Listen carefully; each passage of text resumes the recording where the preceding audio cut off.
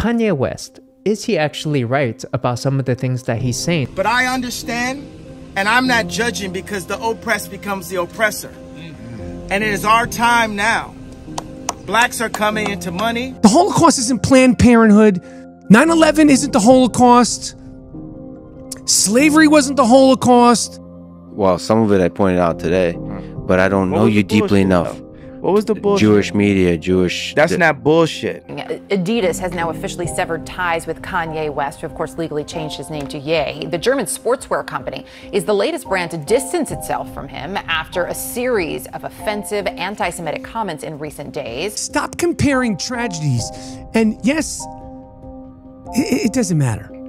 The bullshit is that the Jewish media won't admit. Your dad was right. Your dad was right. The words you used, you weren't. And I said it. You're not gonna make me say it 800 more times. We are not scared anymore. And I showed you that I crossed that line. They tried to bankrupt me. They tried to say I was crazy. Did it resonate to y'all that y'all ain't do nothing about it? And that all y'all want to do is have somebody apologize and sweep under the rug your bullshit that you've been doing the whole time. You on the same bullshit as the other people. So you're doing the same thing that the other, let's say media, because I'm not allowed to say, has done. So until somebody Which is what, man? I'm trying to call you out in your bullshit because I hope I'm somebody you can trust. I don't can trust you. And I think this is something that Kanye West actually suggested we do as well. We kind of forget about history and take a look just at the engineering, the logical, rational side of all of this. Because for all of the emotional outrage that he causes when he says the words like the Jewish media, I mean, the media is kind of controlled by a lot of Jewish people out here. We can actually see here who controls your mind. This was a chart back in 2013.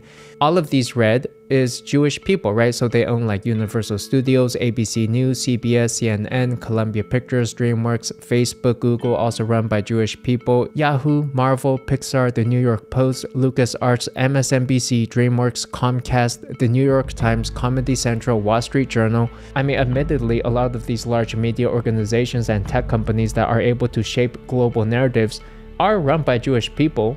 If you look at all the owners of the NFL teams, it pretty much runs like an old-fashioned slave auction.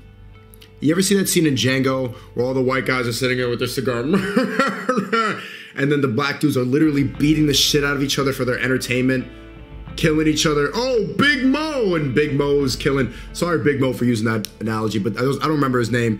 Big Mike, whatever the and they're just killing each other with hammers, getting brain damage, running into each other. While Tom Brady's 45, the quarterback, being protected by all the giant black dudes named DeMarcus who get signed to the league every year. They make 1%, not even, probably like 0.001% of what these NFL owners make. Right. So I didn't realize that it was anti-Semitic to say, hey, you know, I have a Jewish attorney, I have a Jewish record label, I have a Jewish contractor, I have a Do you regret your statements? Or the statements you think you should be walking back? It shows him burning several pairs of his Yeezy shoes. That's the shoe line of Kanye West, who now goes by the name of Ye. Danny Schiff says he bought about 40 pairs over the years, but after Ye's recent anti-Semitic comments, he is setting some of them on fire. I think black people are showing white people that we'll forever be their slaves, and if they want to, we'll voluntarily go back to slavery. And this is why I say this.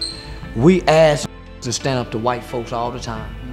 We beg to stand up to white folks. Nick Cannon got on a platform and said the same thing that Kanye said. Did. Guess what they did? They grabbed his ass by his shirt. They even made him denounce Farrakhan. Now we got Ye, a billionaire who we watched come up out of Chicago. So here go Ye, he stand up. We all saying, yeah, he right. But boy, when they grab that baddest, that's always been a tactic. You take the baddest, bring him out in front of all the slaves, and you tie him up and you whoop him, and you whoop him, and you whoop him, and you whoop him. Just as he loses more sponsors over those anti-Semitic comments comes an allegation he once praised Adolf Hitler during a TV appearance, but it was edited out. A shocking new allegation against Kanye West. did he have a sick obsession with Hitler? He wanted to call the album Hitler, and that it was really like the final hours before the album was going to come out that his camp was able to successfully get him to switch it to Ye, which is what it was called. Former TMZ employee Van Lathan says in a new podcast he was there when it happened. He said something like, I love Hitler, I love Nazis. In front of all these slaves, this y'all baddest one, y'all richest one, he gonna stand up to us, and we all sit there and watch. Don't nobody join in. No celebrity, no entertainer. Jay-Z punk ass turned on him.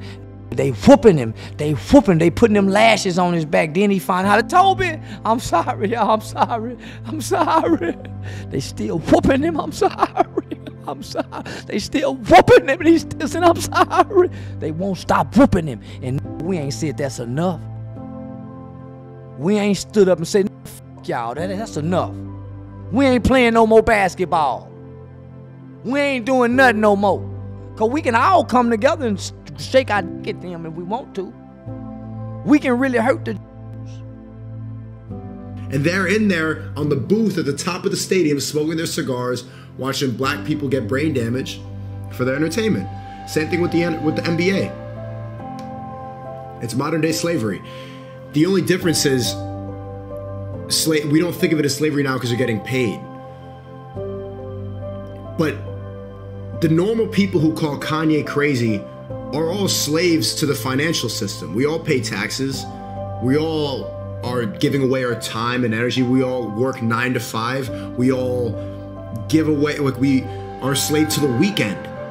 To 5 o'clock when we can clock out, which we don't think of that because they give us a certain amount of money, but they all put us in debt so that we just owe them consistent. We are slaves who are getting paid. There's no difference. It's good that he's actually putting pressure on these people to renegotiate. Hey man, I'm actually trying to hold it together. You're pretty offensive towards a lot, and I'm not looking to be offensive. I really want to bring people together and get these sales done. But the word, 100%, I see your vision. How do we do that? But somebody you care for, don't say Jewish media and Jewish controlled media. JM.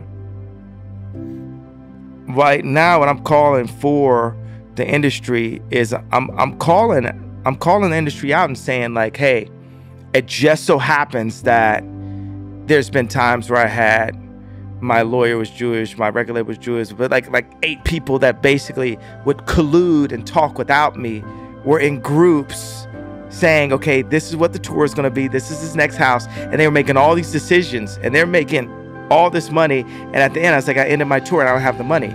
And it just so happens that that's the case, that what they were. But what I'm saying is, if everyone can say, hey, you can't point out this fact, or we're going to say you're anti-Semitic and we're going to call you Hitler, I feel that there has to be at least 1% of safeguarding the ability to screw the artist based on saying it's anti-Semitic by pointing out that they just so happen to all be Jewish.